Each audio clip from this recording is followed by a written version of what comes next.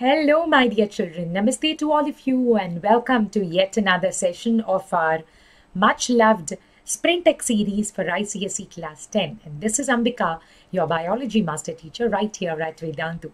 Well, guys, as you know, or as you perhaps may not know, we have started with Spring Tech series for ICSE already on this channel. So we've been doing some of your chapters.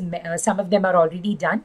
Today, we are going to be discussing some questions from the chapter photosynthesis. Okay, so those of you who don't know what Sprintech series is, it's very simple, children. We've already given you all sorts of conceptual understanding and everything in the form of Umang series, VIP series, Umang series. Yes, VIP series also happening for some batches. And we've also been doing one-shot series, chapters in one-shot, bio-bite series, and a lot more. So in addition to all this, it's very important that you get that extra winning edge, right? And to boost your confidence to face your exams, it's important to have question practice. That's exactly what we intend to give you through this series, all right? So the chapter photosynthesis, as you know, is relatively a little longer as compared to some of your other ICSE chapters, which means today we are going to be discussing part 1. So this is why we are going to be discussing this chapter in 2 parts. Part 1 is happening right away today. These are the major topics coming under this chapter: the process of photosynthesis and its importance, experiments related to this, chlorophyll, the formation of starch and release of oxygen, and of course the carbon cycle. All right, so that's only to give you a basic idea. And children, by the way, yes, you all know that we have had a 50% off up to rupees 1500, and we've all been telling you, and we will continue to tell you, that we will remain with you till the very end. All right, so upon popular demand, we are going to be extending this date. So what you see here is till the 14th of Feb, but of course we are past that date now. We are going to be extending this date, right? So make sure you check out the link in the description box below and the pinned comment. I'll tell you more about it as we go deeper into the session. All right, guys, let's begin. Starting with the homework I gave you in the last session. Remember, what is lenticell? Many of you gave me the answer to it. Prapti and Abrajit, your answers are what I have put in here. Prapti says lenticels are the minute openings present on the bark of old stems. Amazing session, ma'am. Thank you so much, Prapti. Yes, lenticels are indeed the minute openings present on the bark of older stems, right? Woody stems or older stems, as we may say. Same thing that Abrajit also says, lenticels are openings that are present on the barks of older stems in place of stomata. Very well said, Abrajit and Prapti and everyone else who've given me the answer to this. Bang on and good job. Thank you so much, children. And do continue supporting us by clicking on the like button, because that's, I think, the best, quickest and easiest way of letting us know that you are finding all the content here useful. All right? Yes. So, children, moving ahead, having a look at the schedule. As you know, many sessions have already been done: cell cycle, cell division, chromosome structure, absorption by roots, and transpiration. This is where we are right now, right? Photosynthesis part 1. Okay, so this will go on. Biology schedule is going to be going on till the 27th of Feb. So roughly for about another 11-12 days, we are going to be having these for biology. Coming to chemistry, Anubha ma'am's series is also already started, and Anubha ma'am will also be having sessions with you for this series till the 27th of Feb. Okay, please note the time. Then Anup sir for physics, sir has also already started, and sir's sessions have also been going on, and this will continue till the 26th of Feb. All right, so that's about biochemistry and physics. Now comes mathematics for Gopal sir. So Gopal sir has sir would be in need of more sessions unlike us. So sir's sessions are going to be on almost every day. I think, yes, literally every day till the 26th of Feb. Okay, that's about Gopal sir's schedule. And then Shweta ma'am's English schedule is also here. So ma'am's sessions are also going on till the 27th of Feb. All right. Then Ankana ma'am. Ankana ma'am sessions are also happening. Your social studies schedule will go on till the 27th of Feb. So basically, children, as you can see, by the end of February, we'll be entirely done with Sprint Tech series for ICSE Class 10 for the academic year 2020-2021. All right. So do not miss out any of these. Please keep an eye on the schedule. As much as possible, please try and attend all our sessions while they are getting premiered. But we do understand pre-boards and you might be busy with many other things. So just in case you miss out any of them, please don't hesitate. Please don't forget to come back and watch our sessions. All right, guys, because we want you all to benefit from all the hard work that we continue to do for you. Okay? Yes, children. So, and of course, to ensure that you don't miss out on any of this, it's important to stay subscribed. So click on the subscribe button right now if you haven't done that yet. And here goes your positive quote for the day. When your past calls don't answer, it has nothing new to say. Well, I think there could be a lot of meanings to this. One way we could look at it is whatever your past has been, however it's been. I mean, positive, negative, or whatever it is. But I think most people get stuck up, held up. They just feel stuck thinking about the fact that something negative happened in the past. Maybe I wasn't a good student. Maybe at your age, you might be thinking about a lot of things like that. I haven't been a good enough student. I haven't been a good enough child. Whatever it's been, it's not under your control anymore, right? Am I right? So ask yourself that, can I do something for that? Well, I think the best way to rectify your past is to move on, to forget about it, live for the present moment. Children, whatever you think about this quote, please let me know in the comment section below. And those of you who loved this as much as I have loved it, please click on the like button right now. Yes, guys? Okay. Now, question 1 for this session. Yes? Name the process by which green plants prepare their own food. Who has a doubt in that? Your time ends in 3, 2, 1, go. Yes, photosynthesis, of course, that's what this chapter is entirely about, right? So if at all a question like this comes, 1 mark is entirely yours. But unfortunately, such a direct question is very less likely to come, okay? But now that I'm giving you questions only from this chapter, it might have seemed a little easy for you. Little too easy for you, that is. But if at all you were facing this question in your actual exam, would you have would you have actually written the right answer? Ask yourself, and then you can judge yourself whether you are really good at this or whether you need a little more preparation. All right? Okay, it's not transpiration, it's not breathing, it's not anything else. It is photosynthesis, of course. Righto, question 2. The starting point of all food chains is dash. What could it be? Starting point of all food chains. Yes, what are food chains in the first place? The different trophic levels. There are certain organisms that feed on other organisms and they are fed upon by other organisms and so on. This continues forming a food chain in an ecosystem. Starting point of all food chains is dash. What do you think it is? Producers or green plants. So I will just write producers here. Yes, producers. We call them producers technically. The most common producers are the green plants. Yes? Okay.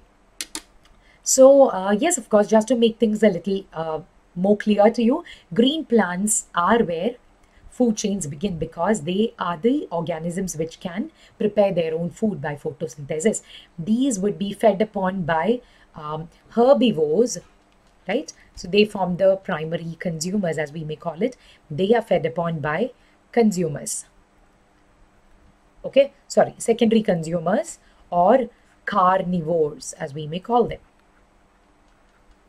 Okay, so these are primary consumers.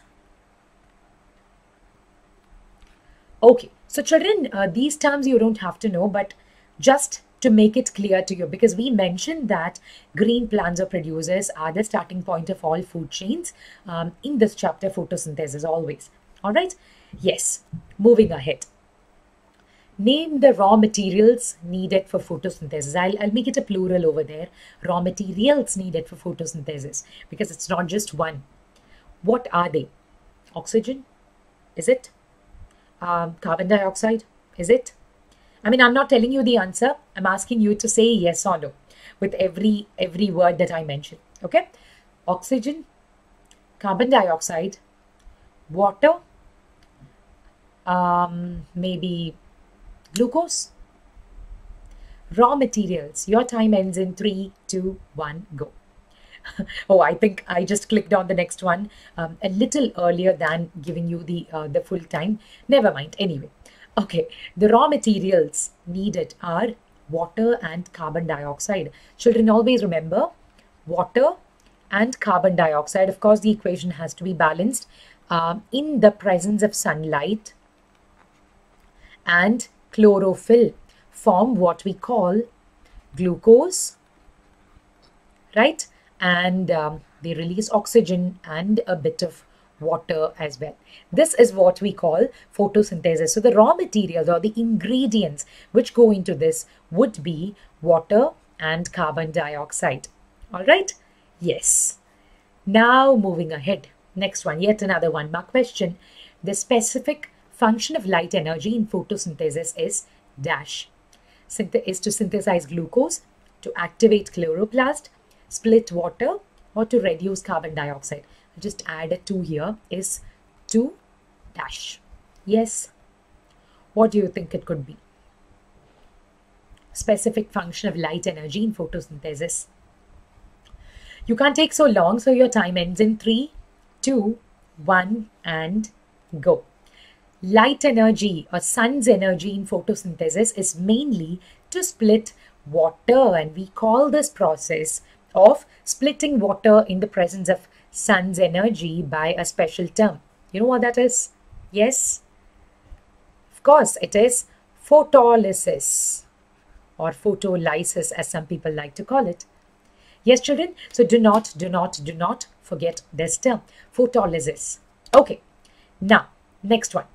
All right, this is a little interesting. I mean, I would say this is very interesting, but it's been phrased in a different manner. Okay, rewrite the completed explanation by inserting a keyword in the space indicated by this symbol. Okay, photosynthesis is the splitting of water molecules into hydrogen ions and hydroxyl ions in the presence of dash and light. Okay, this or dash, whatever it may be, and light. What do you think would come in the position of this to complete this statement? Yes, think about it very, very quickly. All we can take is 30 seconds at the most. Yes, photolysis splits water molecules into hydrogen ions and hydroxyl ions in the presence of, yes, of course, chlorophyll and light, chlorophyll and sunlight. I think I've already told you this using that equation. So children, do not forget this. You know what happens? I'll just add a tip here for you. Those of you, well, I know many children from my past year's experience who are scared of questions that are framed in a slightly different manner like these. Okay, so it's like, oh my goodness, it's a long question. There are many words in it, and it's not that direct, not a very direct question. So I'll just skip it. You know how silly it can be to leave a question like this. Yes, it can be extremely silly to leave a question like this. Okay, so even in my student days, there have been times when if at all I was super tensed, super nervous on the day of the exam, I would be like, I wouldn't even bother to read the question end to end. I would be like, look at some keywords in the middle, and I would assume that I don't know the answer. That is such a bad idea. It's always led me to trouble, which is why today I'm in a position to tell you, don't do that. It's a very simple one. You know the answer. Why do you even worry about it? Yes, I know hydrogen ions, hydroxyl ions, those terms might be a little scary for some of you, but it's asking you something very simple. It's actually just another sophisticated way of asking you a fill in the blank question. This is considered to be yet another blank. That's all. Okay? Yes, children. So this is what photolysis is. Now, moving ahead. Without changing the first term, rearrange the remaining terms in a logical sequence. Okay, so a set of terms has been given to you: de-starched leaves, iodine added, washed in water, a leaf boiled in alcohol, placed in sunlight. These are the terms. Testing the presence of starch. So these are the steps which are involved in testing for the presence of starch. How would you reorder this? First step, of course, has to be de-starched leaves. Because, why do I say that has to be the first step? Any idea? Because all experiments begin with this? Of course they do, but I have a sillier reason for you on that. You know what that is? The question says, without changing the first term. So the first term doesn't change. It remains intact. All the others, please think about it. Iodine added, washed in water, leaf boiled in alcohol, placed in sunlight. I think there are 5 terms in all. How would you order them? After de-starching leaves, what would be the next step? Quickly come up with the answer. After that, what would be the next step? And further, what? And finally, what? And your time ends in 3, 2, 1, go. Yes, children, after de-starching a plant, which would be step 1, you would place the plant in sunlight. Why do you de-starch it? To remove any previously existing starch. To remove any already existing starch.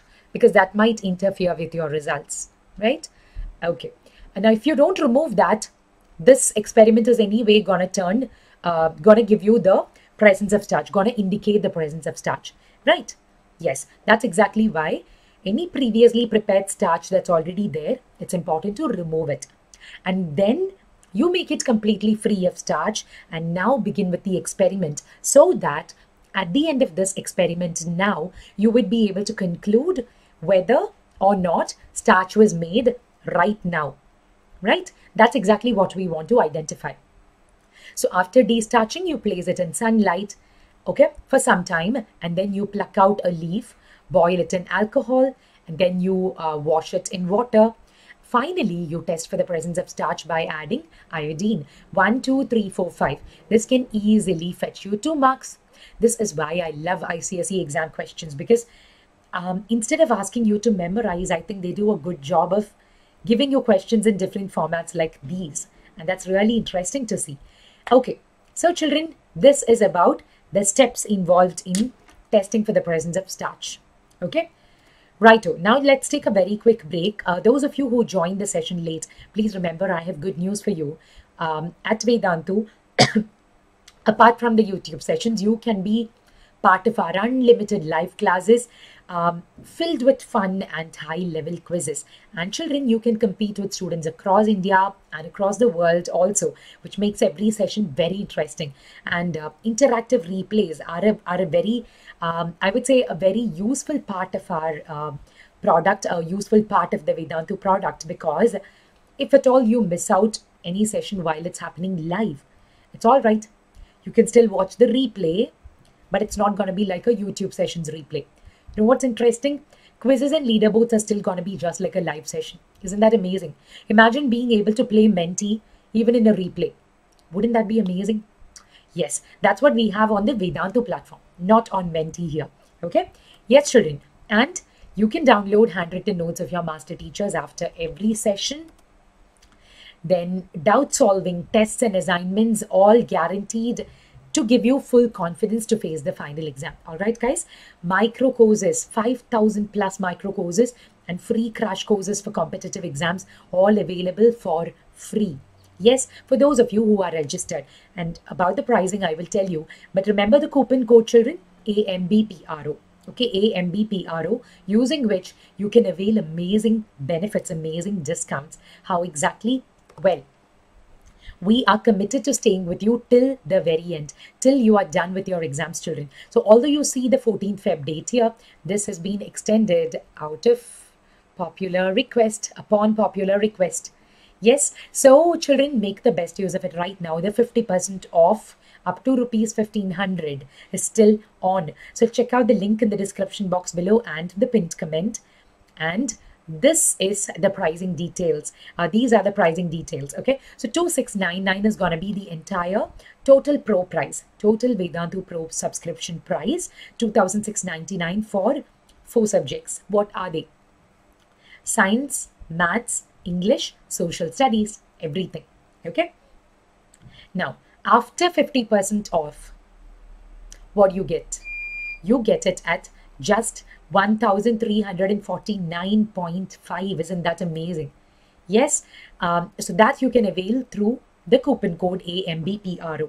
All right, children. So now to calculate the per session price, it makes sense to divide it by 200, and that gives you rupees 6.7 per session. Can you imagine, children?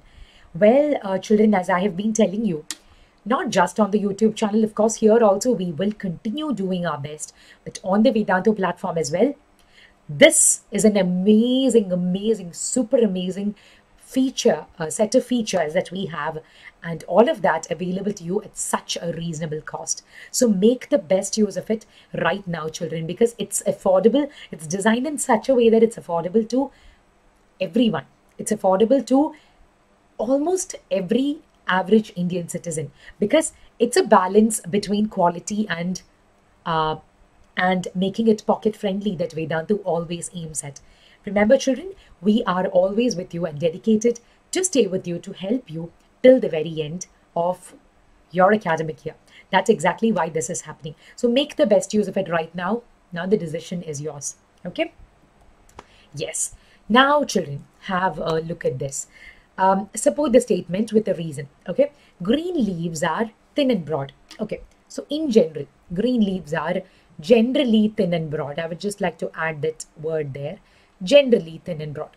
Why do you think green leaves have to be thin and broad? Yes, what is the benefit of it? They wouldn't be generally very thick and they would be broad, right? Shapes can be different, of course, but what is the benefit? Of course, it is to give them a large surface area for photosynthesis to occur.